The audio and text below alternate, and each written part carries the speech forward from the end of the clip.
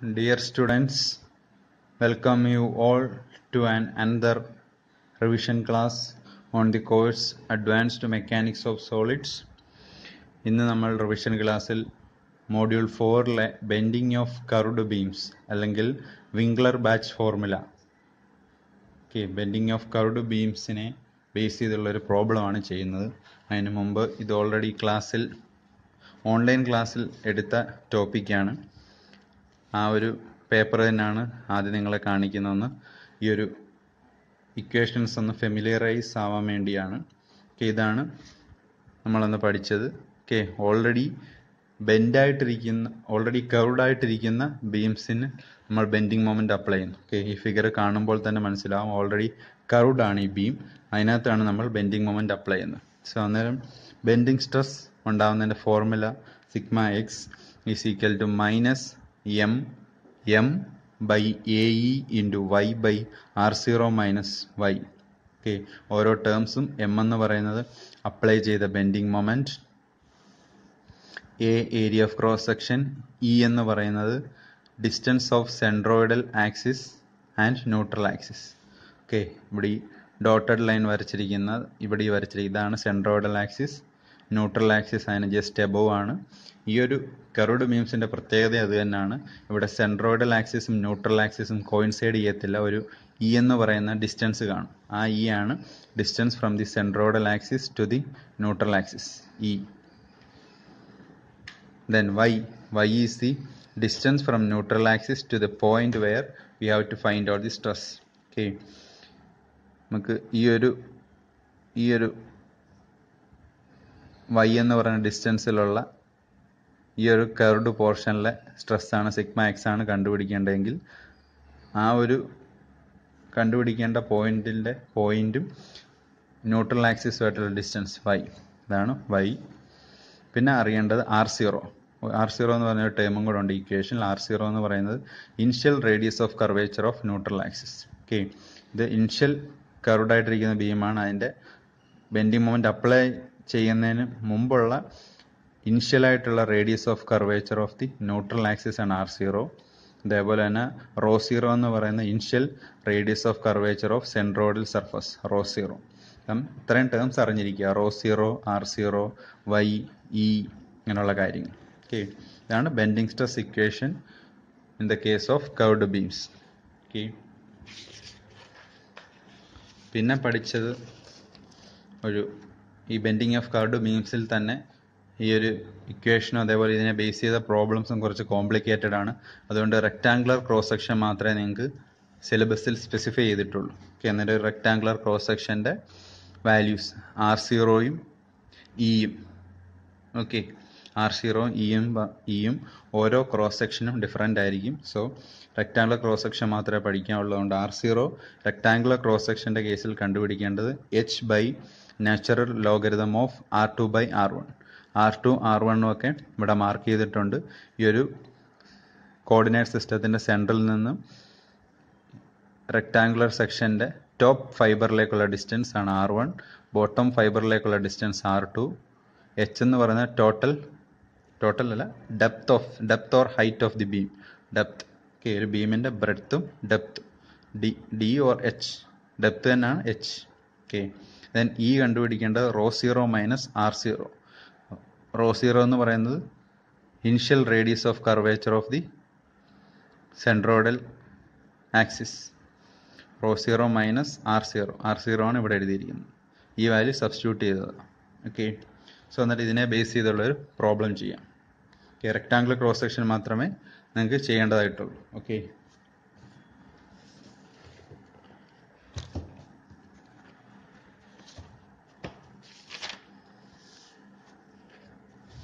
So ഇതാണ് question. A hook carries A load of 7.5 kilonewton and the load lying in at a distance of 20 mm ഇവിടെ വരച്ചിട്ടുണ്ട്. 20 mm from the inner edge of the section. ഈ ഒരു പോയിന്റിൽ നിന്ന് അതായത് ഈ സെൻട്രോയിഡൽ സർഫസ്, ഈ ഒരു ഫിഗറിൻ്റെ സെൻട്രോയിഡൽ സർഫസ് ഈ ഒരു പോയിന്റിൽ നിന്നുള്ള ഡിസ്റ്റൻസ് ആണ് at A distance 20 mm from the inner edge. ഈ ഇന്നർ എഡ്ജിൽ നിന്നുള്ള ഡിസ്റ്റൻസ് ആണ് 20 mm, which is A rectangular shaped cross section ആണ് ഈ ഹുക്കിൻ്റെ. The load lying also passes through the centre of curvature of the hook. Okay, ഈ centre of curvature of the ഹുക്കിൻ്റെ centre of curvature കൂടാണ് load pass ചെയ്യുന്നത്. അതിൻ്റെ magnitude 7.5 kN. Dimensions of the central horizontal rectangular section. Dimensions തന്നിട്ടുണ്ട്. 30 ആണ്. 30 mm is the depth and 50 mm is the width. Okay, ഇതാണ് question തന്നിരിക്കേണ്ടത്.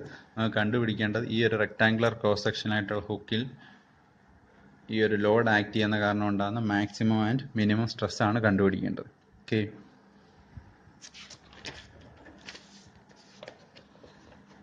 So given data എന്ന് പറയുന്നത് F 7.5 × 10³ Newton force, H എന്ന് പറയുന്നത് ഈ height of the rectangular beam 30 mm, B എന്ന് പറയുന്ന ബ്രെഡ്ത്ത്.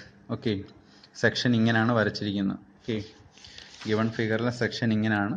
ഓക്കെ, അതുകൊണ്ട് ആ രീതിയിൽ തന്നെയാണ് ഇവിടെ എടുത്ത് വരച്ചിരിക്കുന്നത്. Okay, B 15 mm. ഓക്കെ, ആദ്യം നമുക്ക് ഏരിയ കണ്ടുപിടിക്കണം. ഏരിയ എന്ന് പറയുന്നത് B × H 30 × 15 450 mm². ഓരോ ടേംസും ഇതിനകത്ത് കണ്ടുപിടിക്കണം. റോ സീറോ, നമ്മുടെ equation sigma X equal to, basic equation ഇതാണ്, sigma X equal to -m/AE × y/r0 - y. Okay, raw zero ആദ്യം കണ്ടുപിടിക്കണം. റോ സീറോ എന്ന് പറയുന്നത്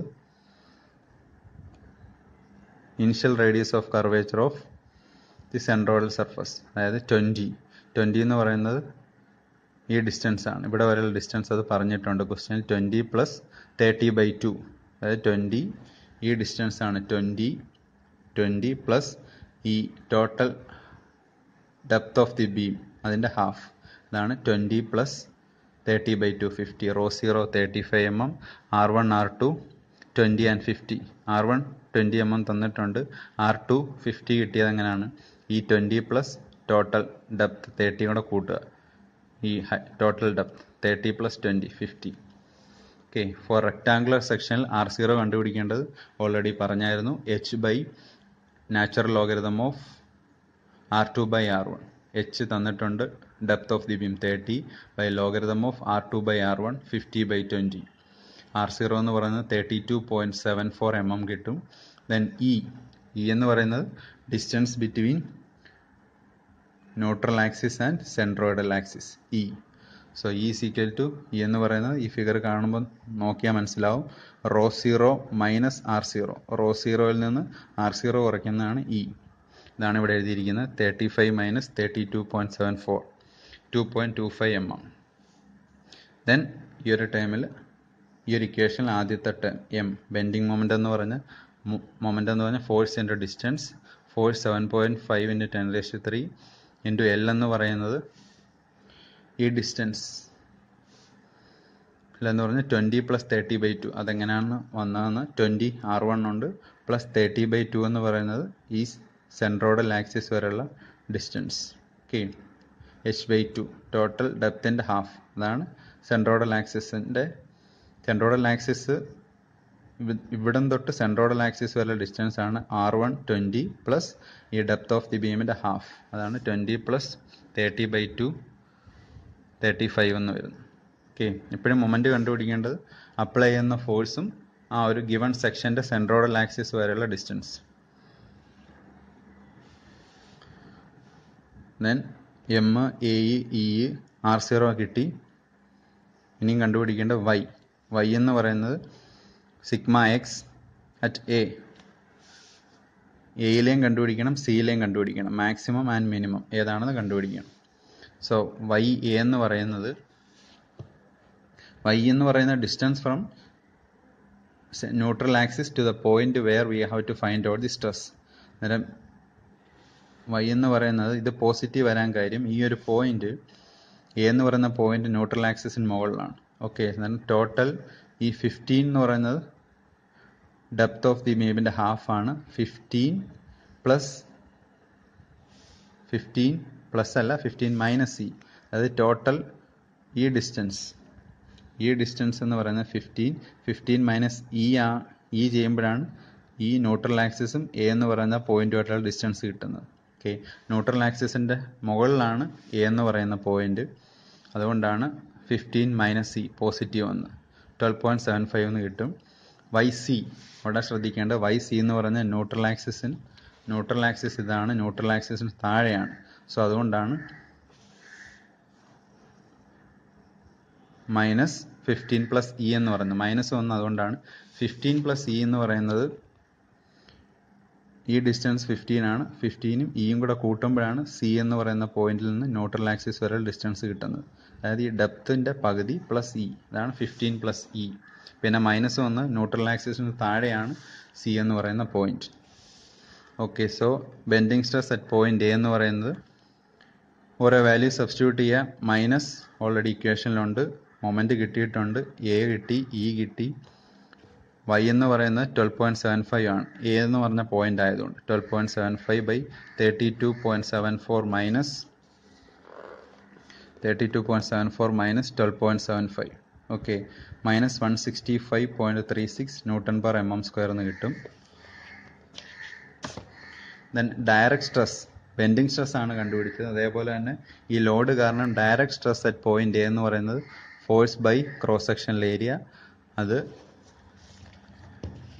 ഈ ഒരു ഫോഴ്സ് ആക്ട് ചെയ്യുന്നത് കംപ്രസീവ് നേച്ചറിലാണ്. ഈ ഒരു rectangular cross section compressive force ആണ് വരുന്നത്, അതുകൊണ്ടാണ് മൈനസ് വന്നത്. Minus 7.5 into 10⁻³ by cross sectional area, minus 16.67 newton per M M square എന്ന് കിട്ടും.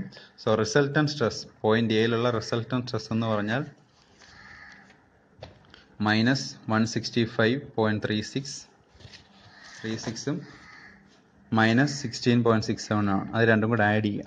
Okay, so minus 182.02. അതേപോലെ തന്നെ സിയിലെ ബെൻഡിങ് സ്ട്രെസ്സും കണ്ടുപിടിക്കുക. Bending stress at point C. Okay, ഈ ഒരു വാല്യൂ മാത്രമേ ചേഞ്ച് വരത്തുള്ളൂ, കാരണം സി എന്ന് പറയുന്ന പോയിന്റിൽ വൈ മാത്രമാണ് ചേഞ്ച് ആവുന്നത്. ഓക്കെ, വൈ എന്ന് പറഞ്ഞാൽ മൈനസ് 17.25 എന്ന് വരും. മൈനസ് ഓഫ് മൈനസ് പ്ലസ് ആവും, 89.46 എന്ന് കിട്ടും. അതേപോലെ തന്നെ direct stress at point C എന്ന് പറയുന്നത് ഈ വാല്യൂ തന്നെയാണ്. Okay, force by cross sectional area, compressive force ആയതുകൊണ്ടാണ് മൈനസ് വന്നത്. So resultant stress at point C എന്ന് പറയുന്നത് 89.46. ഇത് മൈനസ് ആയതുകൊണ്ട് മൈനസ് ചെയ്യുക. Resultant value 72.79 newton per M M square എന്ന് കിട്ടും. ഓക്കെ, ഇങ്ങനെയാണ് പ്രോബ്ലം ചെയ്യുന്നത്, maximum and minimum stress. Okay, thank you.